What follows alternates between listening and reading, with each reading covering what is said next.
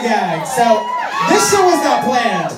We were in my hotel room. I was like, Crystal, come get ready with me. And she was like, of course. Not that you sound like that. And, bitch, we were in the hotel room and I was like, I played telephone and she was like, I think I remember the dance. And I was like, should we just like do it in the hotel room? Mind you, what was I wearing? I was naked wearing like a pink thong, and that's it. And Crystal is fully clothed with nothing on her face, at least, because we were supposed to be doing our makeup. I waited for you to be 2 hours in to even start getting ready.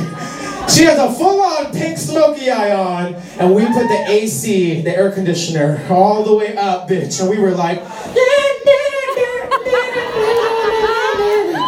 girl, but you know what? There's nothing I would have loved to do more than bring out the surprises for y'all. Y'all don't realize Crystal was my good friend, and this is like a once in a lifetime, but it's like a very like ever so often that we get to hang out and see each other. So I am so blessed and honored to share the stage with my lovely sister, Crystal. Bitch, I just also have to say, you're sticking up for the queer community so well. You're just such a pure soul. Because, bitch, I just got chastised online for like 2 weeks because I was just like, fuck all y'all, fuck all y'all, fuck all y'all. But, bitch, the way you handle yourself, you're just such an inspiration to every queer person. Every straight person.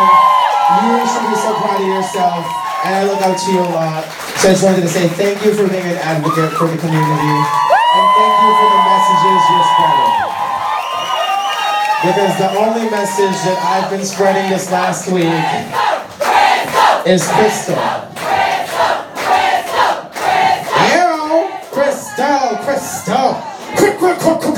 Crystal. We just went from the hills to like pose in 5 seconds, bitch. But you know what? I'm gonna go get naked because it's motherfucking hot. And I'm gonna let Crystal take over. Archie will be back next week.